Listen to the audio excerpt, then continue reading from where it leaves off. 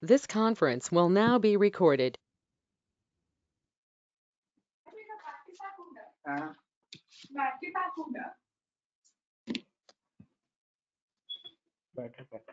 Welcome you all once again to Webicriticare 2020. We have discussed earlier about the preload responsiveness in critical care patients. It was well presented by Dr. Dinesh sir. He has spoken about these static parameters which are not doing much better at the bedside. So we have to go for the dynamic parameter, which would be very useful for the to know whether the patient is fluid responsive or not fluid responsive. But when come to the these dynamic parameters, we have several options. Like we have pulse pressure variation, which is very useful in case of ventilated patient who is sedated or even relaxed patient. Then it will be very useful. But if you come to the patient who are having spontaneous breathing, there's some problem. We have other option like passive leg raising test or end expedite occlusion test or fluid challenge per se. It may be mini fluid challenge or a fluid challenge per se. But even if you consider these things like passive leg raising test, we have to know the the change in the stroke volume or change in the cardiac output to know whether the patient is really fluid responsive or fluid responsive. So when ultimately we are want to discuss on the whether the patient's cardiac output improves or not. So in that aspect, we have again to monitor how to monitor cardiac output and even with the invasive monitoring as well as non-invasive monitoring. Maybe Dr. Dinesh is going to highlight. Dr. Dinesh Kumar is MD, DM, a PDCC cardiac anesthesiologist, JS Medical Institute, Mysore. He is having a very vast experience in managing patient with using these cardiac output monitors, as well as the difficulty in managing cardiac output also. So we'll request, we welcome Dr. Dinesh again, and also a request to hand over for the proceeding. I'll stop my sharing screen now. I request Dr. Dinesh to proceed. Hello. Yes, sir. Audible. Hello. Sir. At the outset, I would. Yes, sir. Yes, Raghunath sir. At the outset, I would like to thank ISCCM Mysuru chapter and Dr. Raghunath sir for giving me an opportunity to present today's webinar on cardiac output monitoring. So, cardiac output is the amount of blood which is pumped by the heart per minute, and it's a stroke volume in heart rate. Volume is the volume of blood pumped by for each beat. So on an average it's around 5 liters. So it has to flex with the body surface area. Ha, sir. Sorry, share the screen. Can you share the slides? Can you give me one more link, sir? Yes, sir. Sir, it's given. You can directly share the screen.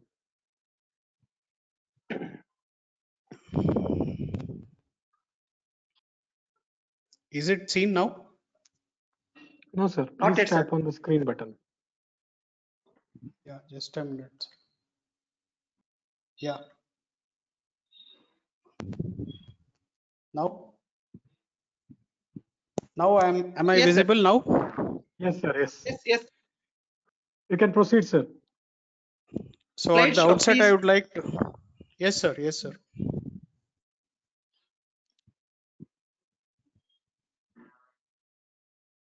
It's lagging. Just a minute, sir.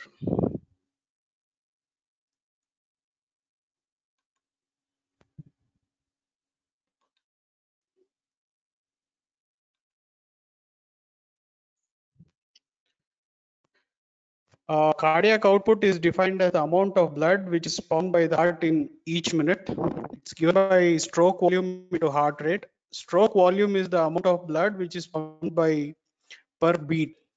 So on an average, it's around 5 liters, but it has to be indexed with body surface area, which can the cardiac index may vary from 2.8 to 4.9 liters per minute per meter square. So in the last presentation, I stressed why cardiac output is important, which was also given importance in the last webinar on shock, that cardiac output is a very important factor in managing patients with shock who doesn't respond to the initial fluid challenge.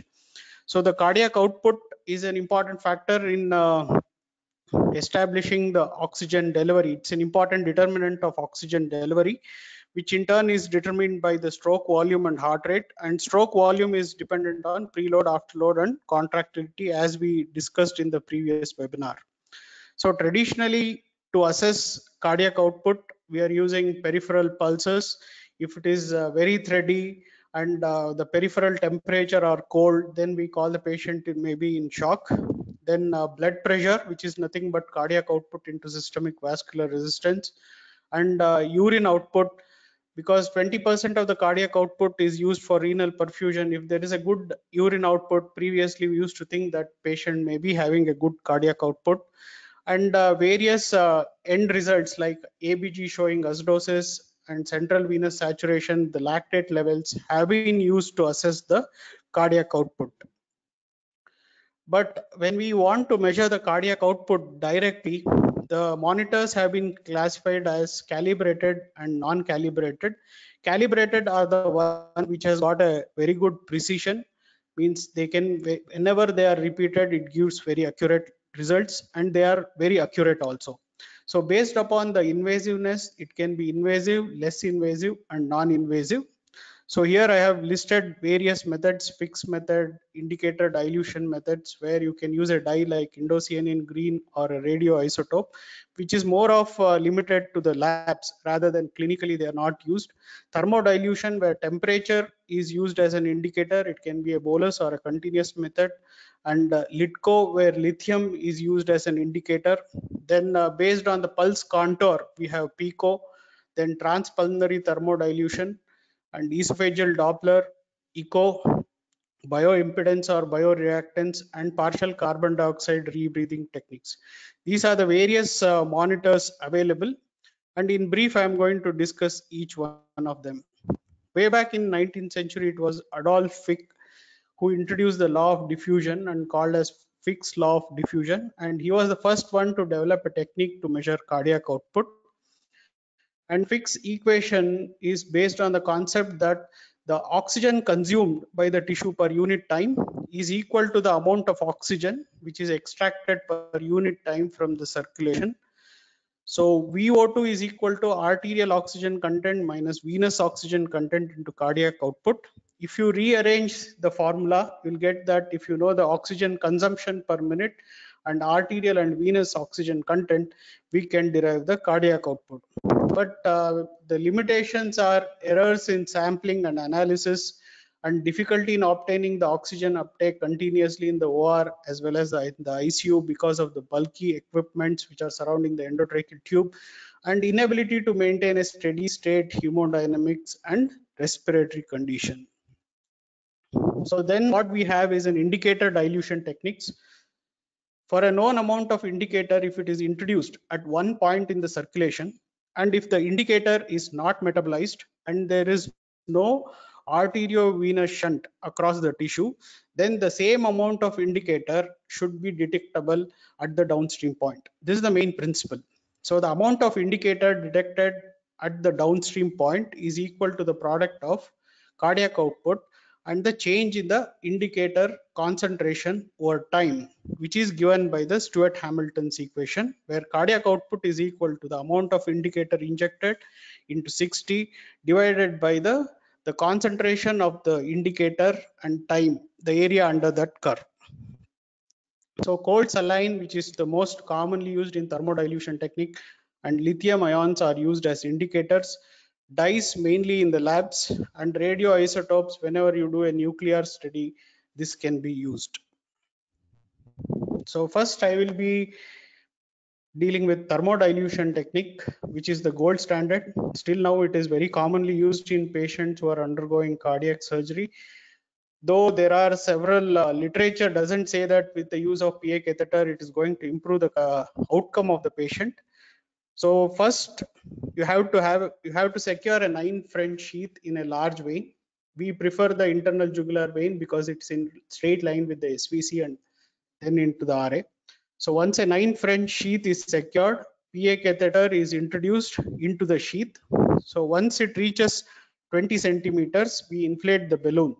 This balloon will float with the blood and travel with the blood. And we also transduce the proximal tip can measure the pressure. So we'll transduce that, we'll get the waveform. By changing the waveform, we'll identify how far the catheter tip has traveled. So as we see now, the balloon is inflated. So it now passes through the RA. So we can see the waveforms which are similar to CVP, ACV waves. Then it goes through the tricuspid valve and enters the RV.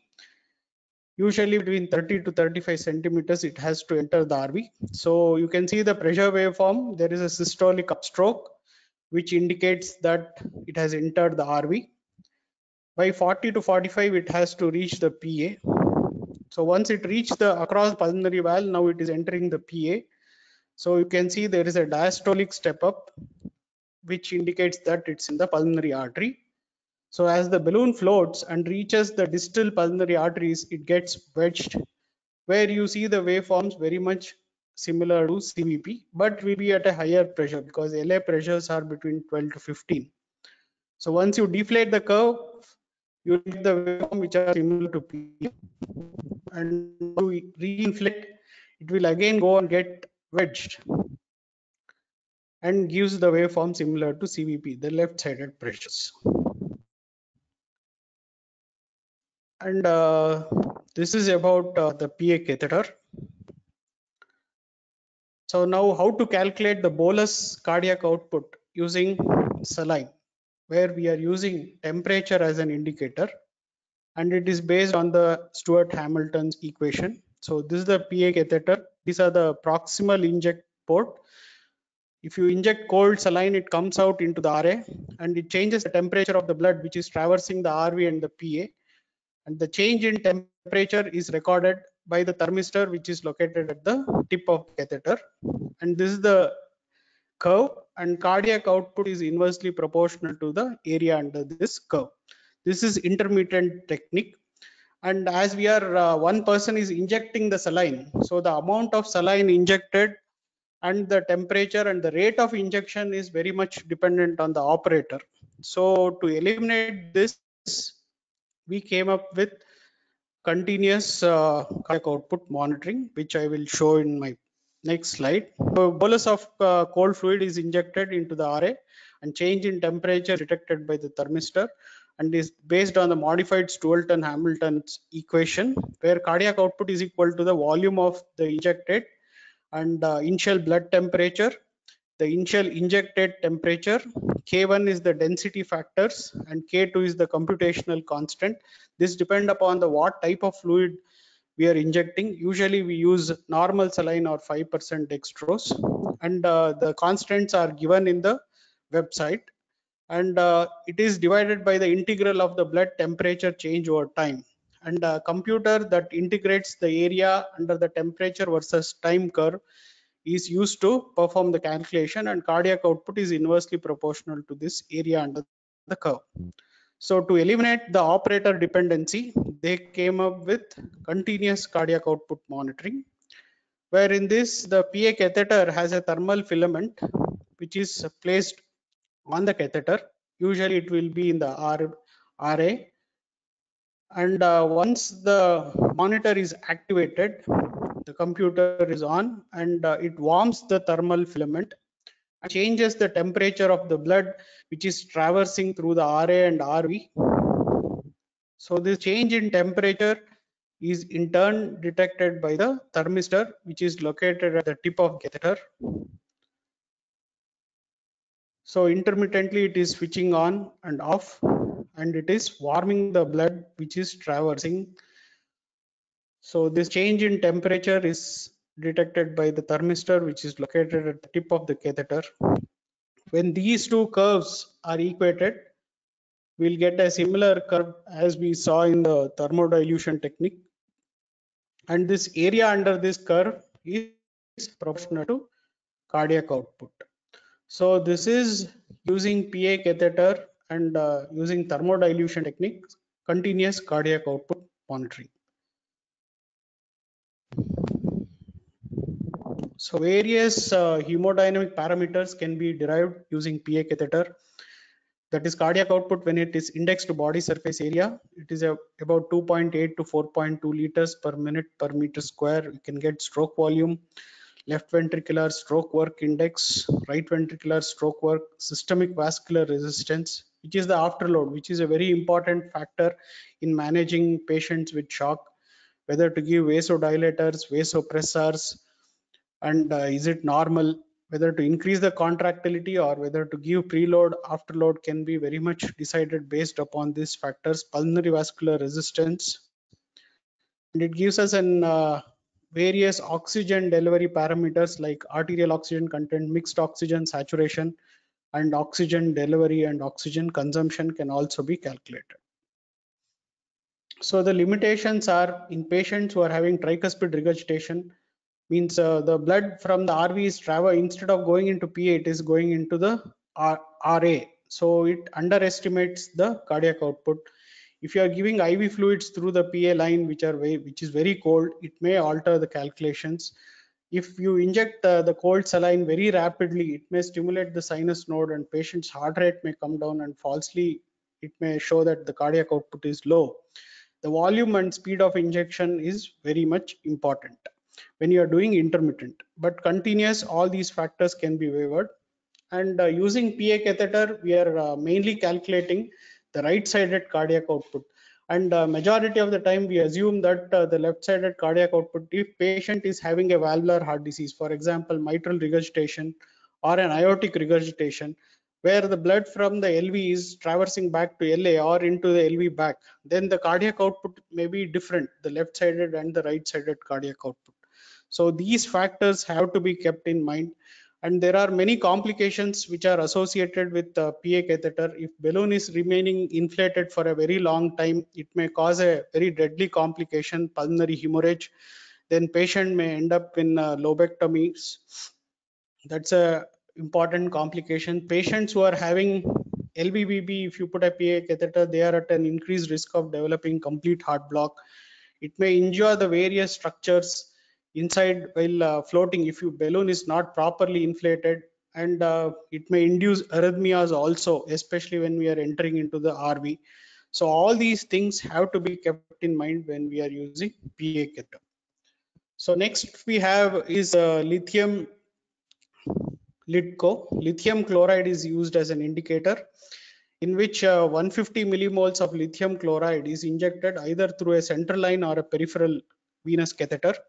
There is a lithium sensitive selective electrode which is in the arterial cannula, and it measures the lithium concentration over time curve. And cardiac output is calculated as lithium dose into 60 divided by the area which is under the curve, the concentration time curve, into 1 minus the packed cell volume. As lithium is distributed only in the plasma, not in the RBC or WBC, we have to subtract it in the first pass circulation. And this dosage of lithium doesn't have any pharmacological action, but it is contraindicated in patients who are on lithium, especially psychiatric patients, bipolar disorders, and patients. If you give a neuromuscular blocking agent, the ammonium ion which is located will interfere with the sensing electrode. So the calibration has to be done before induction in patients whom you are using neuromuscular blockers.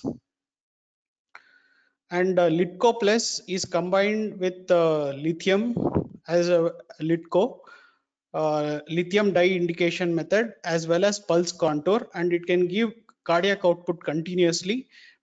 First initial calibration is done with lithium, and then the cardiac output is measured using pulse contour, and it calculates the cardiac output continuously, and this is called as LIDCO plus. So PICO is based on the arterial pressure waveform. That is the systolic part of the arterial pressure waveform is proportional to pulse pressure, and that is proportional to stroke volume. So this area is used to calculate in pico based upon this formula, which is patient specific calibration factor heart rate into area under the pressure curve, and aortic compliance, which is calculated by the demographic variables, and the shape of the pressure curve. So pico, mainly it is a pulse contour. So any alteration in the pulse contour, for example, patient is having any arrhythmias, or patient is in shock, there is peripheral vasoconstriction, or patient is having a valvular heart disease, the shape of the arterial waveform is altered.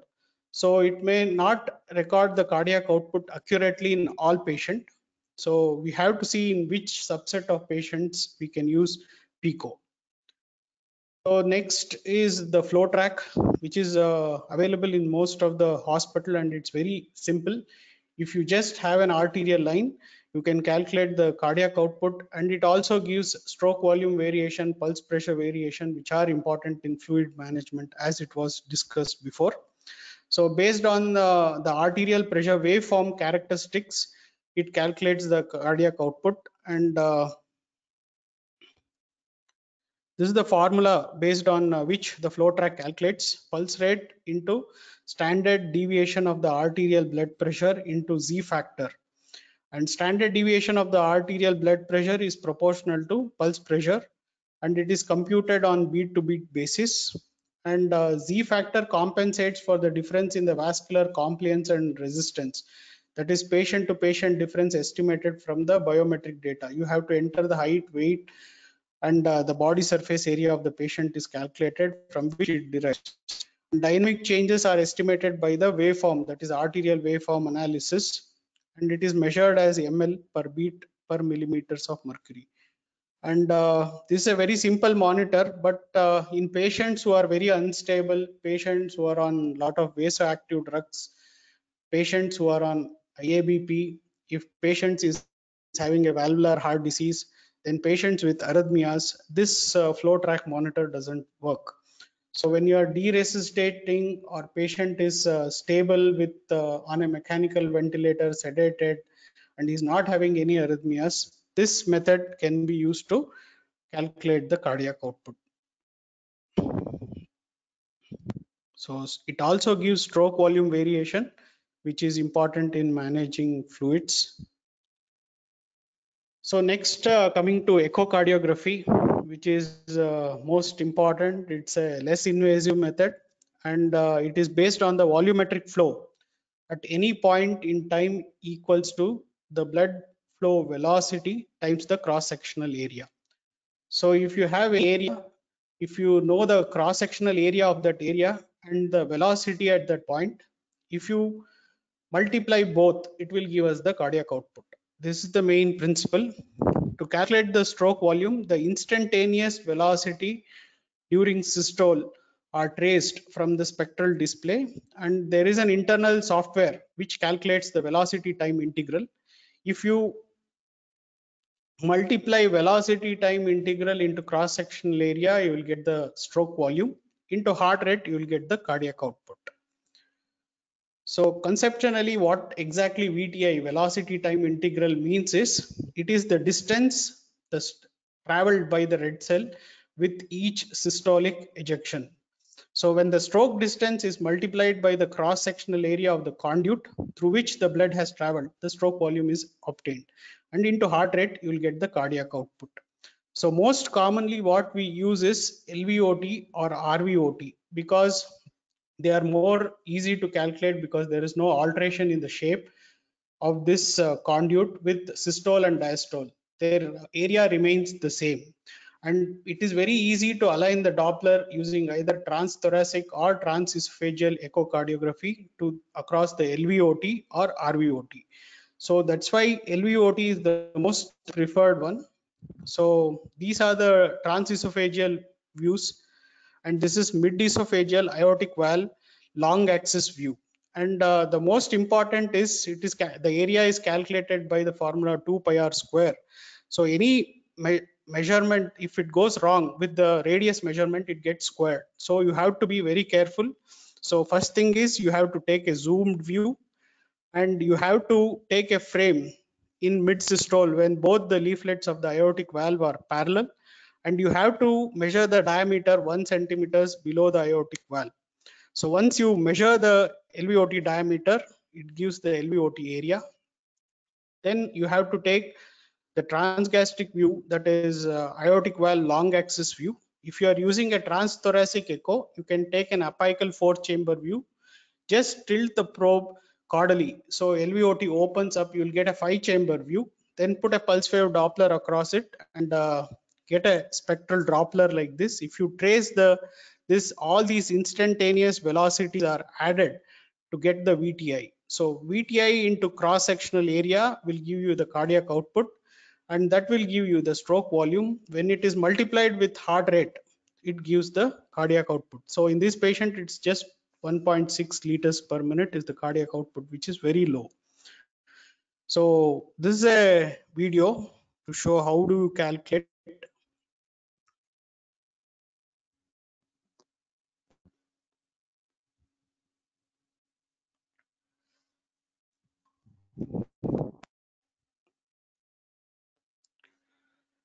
I'm sorry.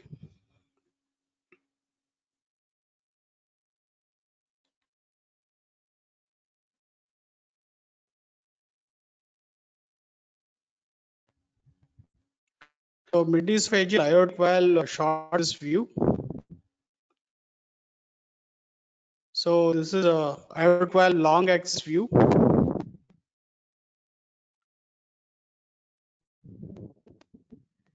So you take a frame, select the frame in stole where the leaflets are parallel.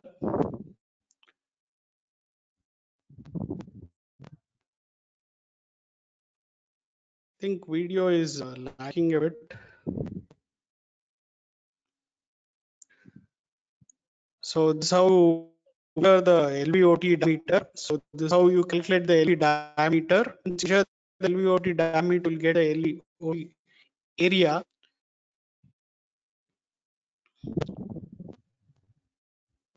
So this is a transgastric aortic valve long axis. So you put the cursor in the LVOT.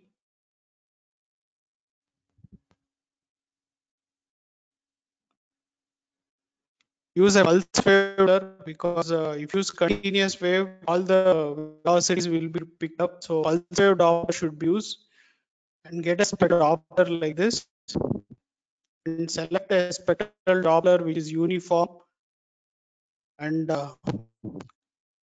then you go to the formula and trace the spectral Doppler.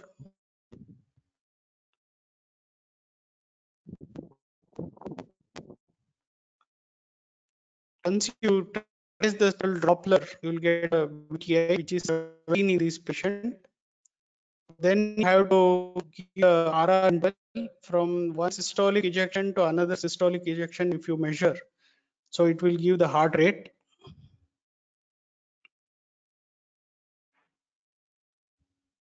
And that will calculate the cardiac output, which was 3 liters in this patient.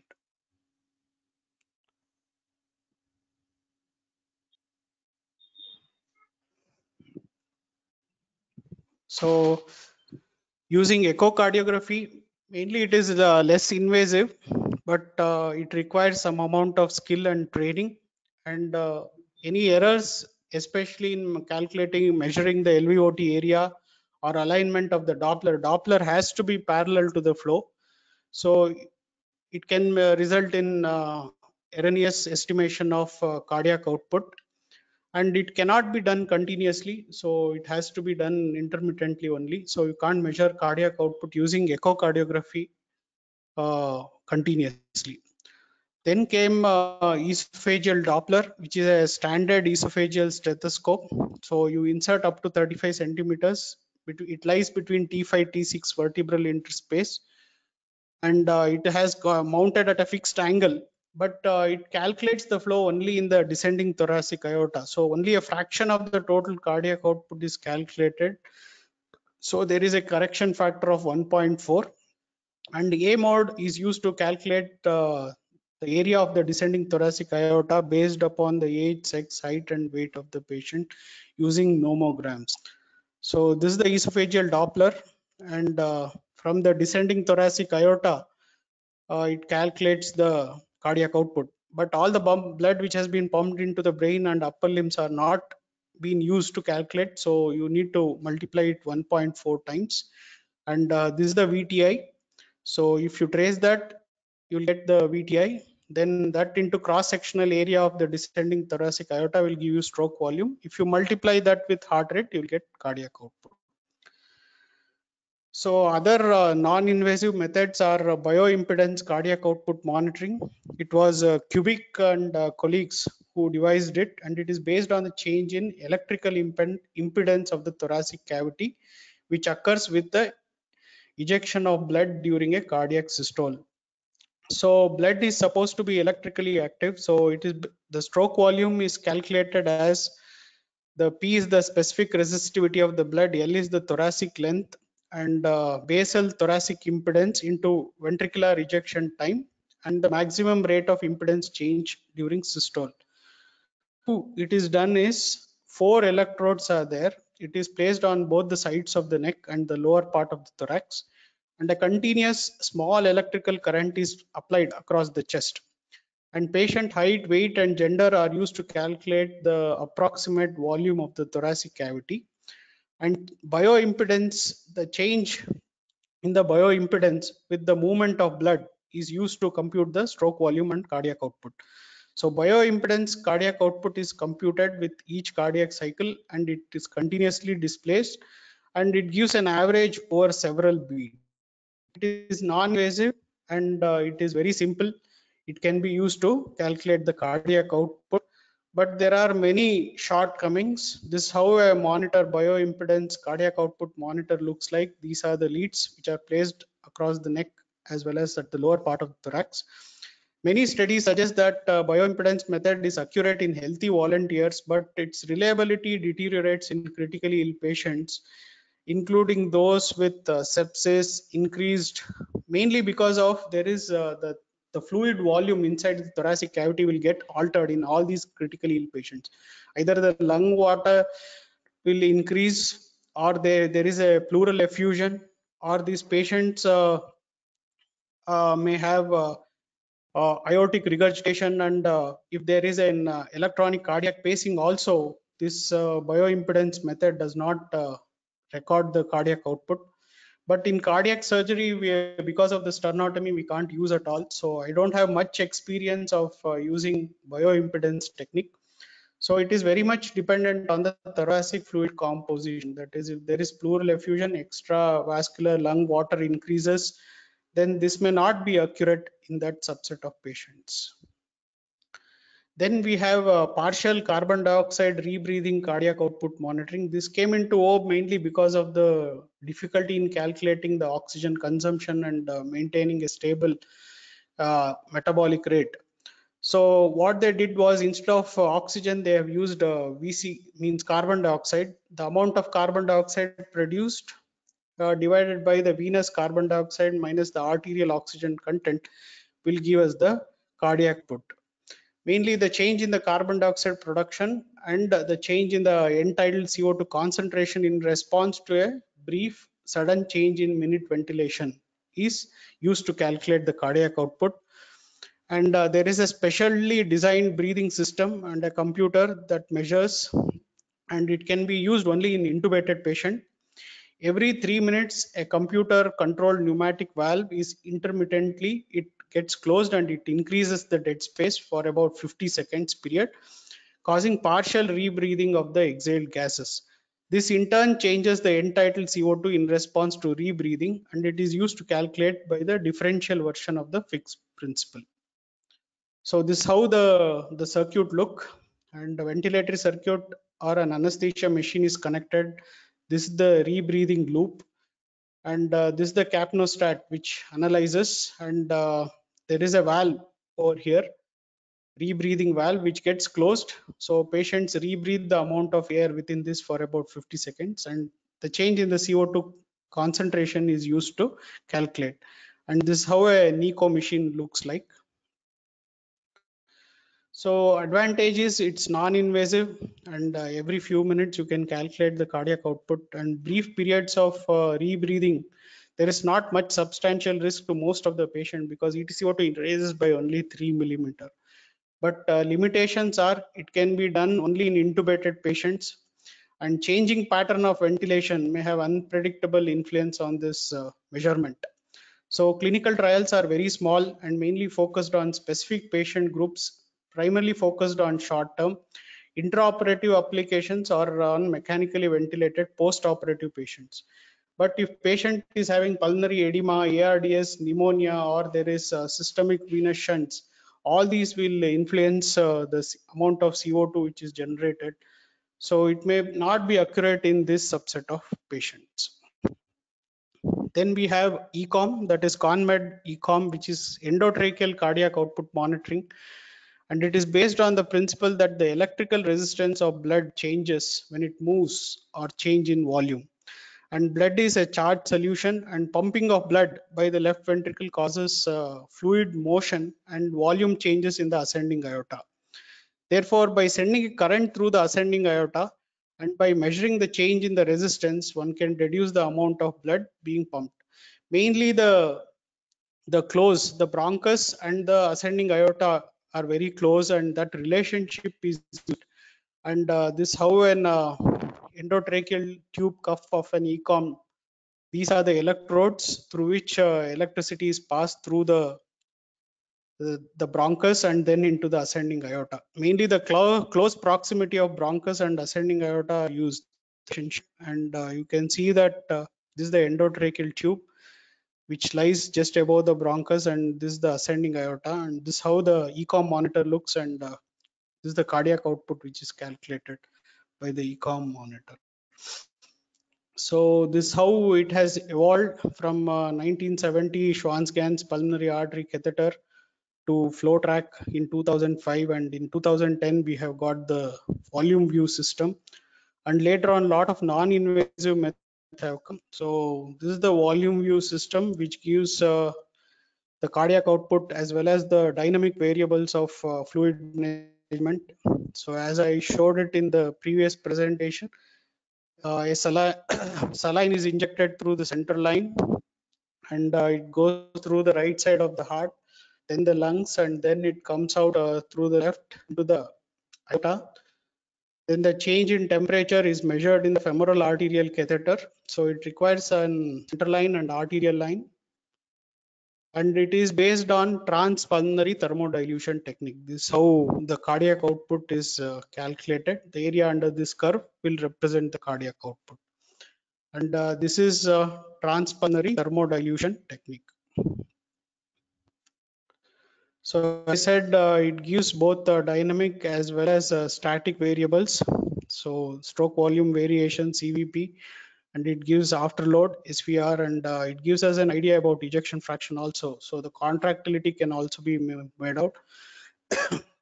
Other important factor is extravascular lung water and pulmonary vascular permeability index can also be known.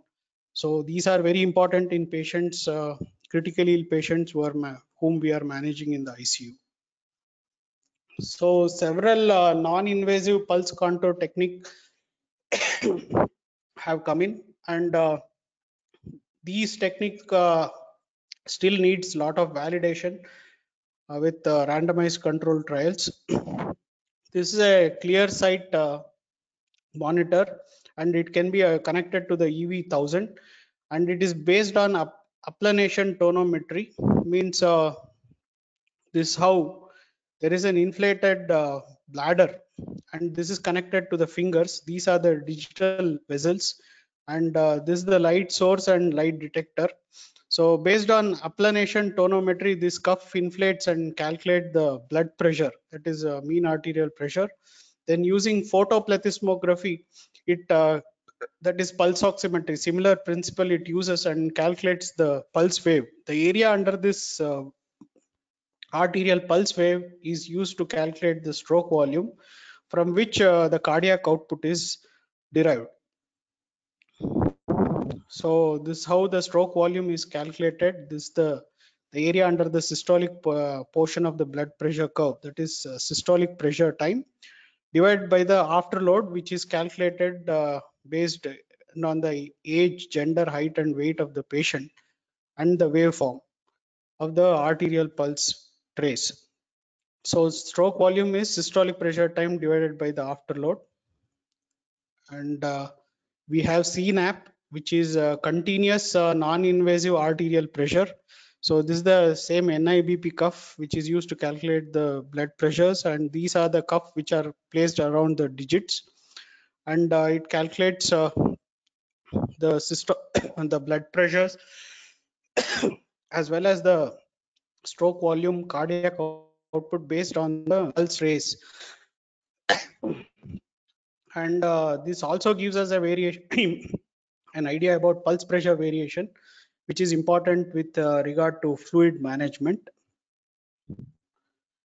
And all these systems which are mainly calculating on the pulse waveform, the trace of the pulse waveform. So patients who are in shock may have maybe on vasoactive drugs, there may be vasoconstriction, peripheral vasoconstriction, and these patients, if they are having any arrhythmias also, and patients with valvular heart disease, because there may be alteration in the trace of this pulse. So all these things may not be accurate, and these are the newer methods which are less non-invasive. So in stable patients whom we are de-resuscitating, it can be used, but all these needs to be validated, and they are in the market.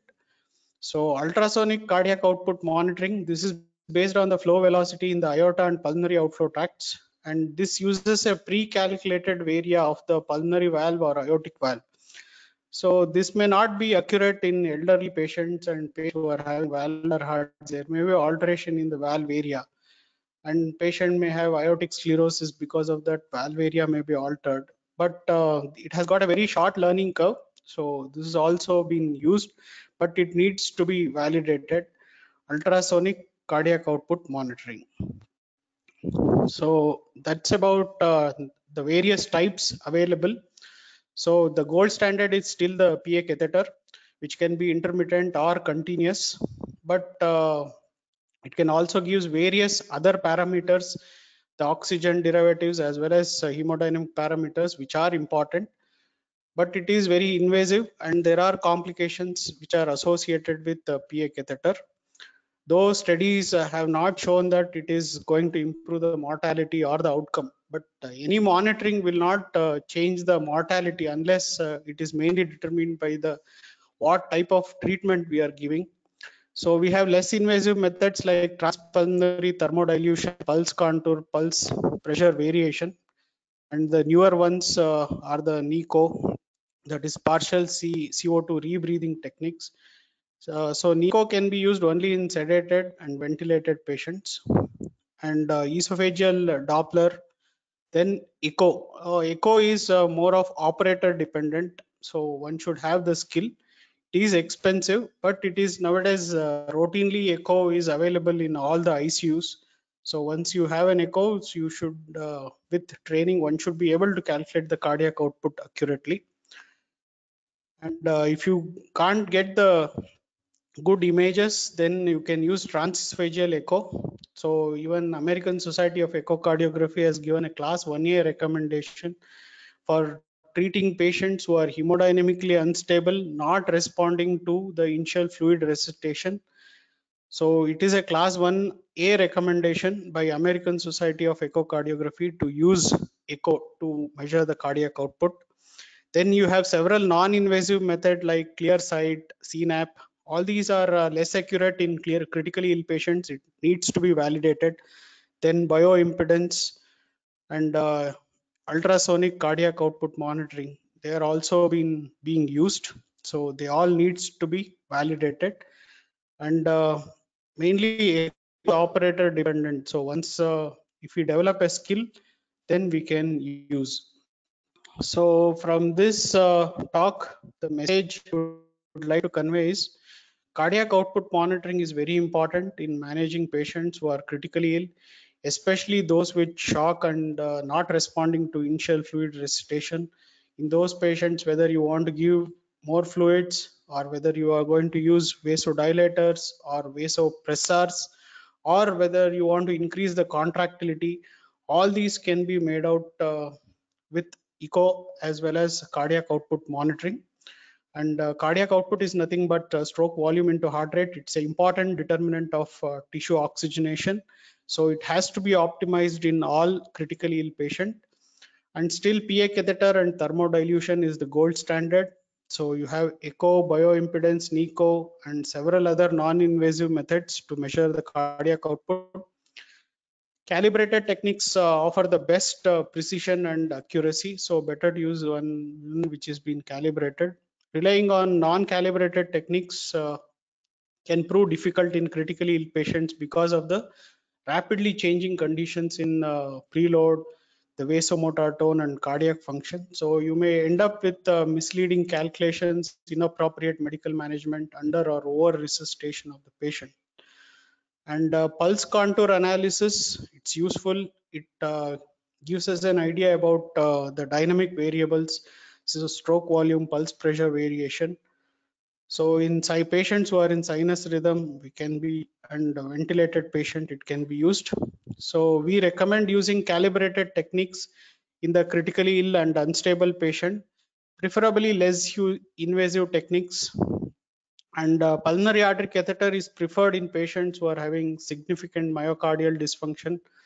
And there is right heart failure or pulmonary hypertension, PA catheter may be very useful because you can get the right sided parameters. And de-resuscitate the patient as and when needed. You have to every day evaluate whether this monitor is required or not once you are using, and then come down from invasive to less invasive to non-invasive. And non-invasive technique can be combined with echocardiography to provide valuable additional information. I would like to thank everyone for a patient hearing, and I would be happy to answer any questions. Hello? Thank you, Dr. Dinesh.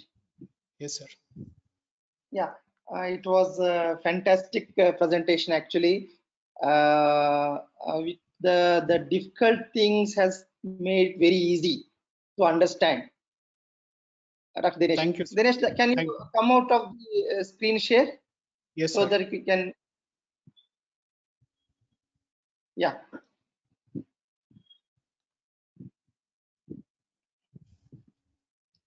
It was really a good presentation. So most of the difficult things are made very easy actually, and I think only Dr. Dinesh can do this job because very difficult to understand. No, nothing like that, sir. Cardiac output, understanding itself is very difficult, and when interpreting the data also it is not so easy. So I request all the attendees to if any question they can put in the chat box, or even they can open up camera and they can ask. We know that this pulmonary artery catheter to coming to non-invasive monitoring of cardiac output. The most important thing in routinely bedside is the echocardiography. So 2D echo calculating stroke volume and as well as cardiac output is very useful. While Dr. Dinesh also was discussing that fact that time, but there was some video disturbance was there. So I request Dr. Guru Prasad. Dr. Guru Prasad, you are here, sir? I'm here. Yeah. So Dr. Guru Prasad is consult intensivist from Chirayu Hospital, Gadag. Thank you, Dr. Guru Prasad, being here. We thought one demonstration for the calculating stroke volume in one patient. I request Dr. Guru Prasad to share his video, then we'll have a discussion with the attendees. Will you please give me the share screen? 1 second, sir. Yeah. Yes, you can. You can see that? Yes, sir. Sharing is on. Okay. Yes, sir. We can see it. Yeah. Okay, this is how we do a stroke volume measurement.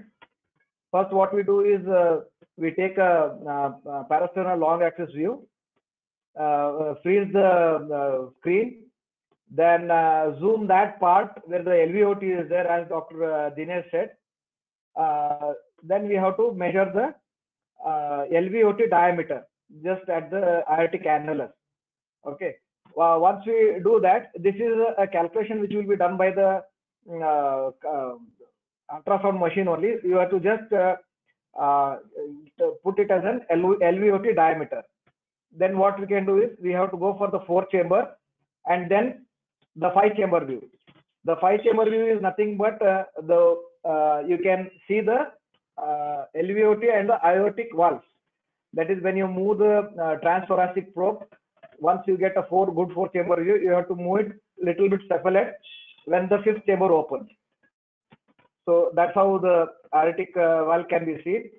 So there you have to place the pulse wave Doppler, and the sample volume should be at the LVOT, exactly at the place where you had taken the LVOT diameter. That is very important. Then you will get a wave like this, Doppler wave like this, and you have to calculate the VTI. You have to draw a graph, draw a line along the VTI Doppler. So once that is done, the machine calculates the VTI as well as it calculates the, you can see the LVOT diameter, and here you can see the stroke volume which has been displayed. So one systole to another systole, if you mark, you will get the heart rate and you will get the cardiac output. And if we have entered the body, the height and the weight, then we will get a cardiac index also. This is how we have to calculate a LVOT VTI, which will help you in getting the stroke volume. Hope I am clear, Raghu. Yes, sir. Yes, sir. It's very clear, sir. Yeah. Okay. Thank you, Dr. Guruprasad, sir. Thank you. Thank you. Yes, sir. You can come out of the screen, sir. Yeah. Stop sharing the screen. Any questions from the audience, please? Dr. Dinesh, sir. Sir. Hello, Dr. Dinesh, sir. Sir, we are using the pulmonary artery catheter. There is even those studies have shown like a FACT trial, ESCAPE trial, and PAC-MAN trial. These are the trials which you have negative trials with the PA catheter. But most of the time, it uses a very good data. It is know how to interpret those data are more important. Our seniors are using very effectively the PA catheter. Somehow we are not using much, so we are unable to use effectively that PA catheter. That is how we want to interpret that part. So, but we should know the PA catheter, what data it will give, how it will be helpful and all. So all the students especially, we should know how it is very useful. But nowadays we are not used routinely because of the risk of arrhythmias, side problems related to PA catheter per se. Have you using now also sir, Swan-Ganz catheter, Dr. Dinesh? Are you using now? We are still using catheters. In cardiac set is one of the most thing, especially who are undergoing upper surgery. So what we have at present intermittent thermodynamics. So we are using PA catheter. We have in our practical and inside experience it is useful to change the mortality or the outcome of the patient using PA. Sorry to interrupt. The audio is not clear, sir. You can just check. Yes, sir. When your voice is breaking, so I'm able to hear. The question is still using PA catheter. Yes, yes. Yeah, we are using. So we are using, especially coronary CABG surgery, and it is we get especially decided pressures. We are using it. Okay, thank you, sir. Thank you so much. What is the difference in technology in Pico versus flow track? Both are same or different? Pico versus flow track. Versus Flow track. I couldn't properly, sir. Pico versus flow track. Are all based on contours. So patients who are hematologically unsure, if you are active, and who are having intra-aortic pump, if there is valvular heart disease, all these are going to alter form, form. These conditions going to there will be so more the cardiac output what you're measuring. Cover in a sinus mechanical well sedated patient, you can use because it's you just secure an arterial into the variables and put the arterial, it calculates the output and stroke volume variable. But if you echo and operator is and trained to the cardiac output, far more superior than float, but can give you continuous cardiac output monitor. Echo can give you only intermittently and have various output monitoring using it. Okay. Thank you, Dr. Dinesh. What is your routine? Yeah. What is your routine monitoring system with respect to cardiac output in your day-to-day practice? You please repeat. There was a break in your voice. Day-to-day which type of cardiac output monitoring used? Yes, yes. Cardiography, what our favorite digit, so especially in off-pump surgeries, PA will cost around, so it cost. So if at all, if it's indicated using PA, especially patients who are having acute for MI. So these patients who are having very low ejection and patients with complicated coronary artery bypass surgery, we are using PAs where we anticipate the patient to lot of iron or prolonged time in the ICU. Set of patients are using PA catheters. Only day to day, we are echocardiography to assess the cardiac output and optimize that. Thank you, Dr. Dinesh. Sir. There was some, there was maybe the bandwidth is very low. There is a bit lag is there now only, but the presentation came out very well. Lot of things we understood from your presentation. Thank you so much. The message was very clear actually. Yeah, PA catheter in expertise may be still helpful, but we are not using at the bedside. Most of the time we can use, if arterial line is there, we can use the flow track if you have. If that is also not there, we can use echocardiography. As Dr. Guru Prasad was demonstrated, is very easy to calculate cardiac output. So we have to practice every day to measure the stroke volume, cardiac output on 2D echo. If nothing, no other, gadgets are available, then echo we can use to get the cardiac output. And also for the fluid resuscitation per se, whenever we are doing even passive leg gauging test or any other test, we can use echo with the respect to stroke volume variation or cardiac output variation. We can give fluid according to the values if the patient is fluid responsive. So that is message is very clear. And also Dr. Dinesh has spoken and when concluded the 3 slides are very important. Those 3 slides, whole preload responsive and cardiac output, everything is explained in 3 slides. Dr. The last 3 slides are very, very, very important. So I request Dr. Dinesh to those slides will be given put in the our group. as well as in this link, webinar link also will be put in the links for the benefit of the students.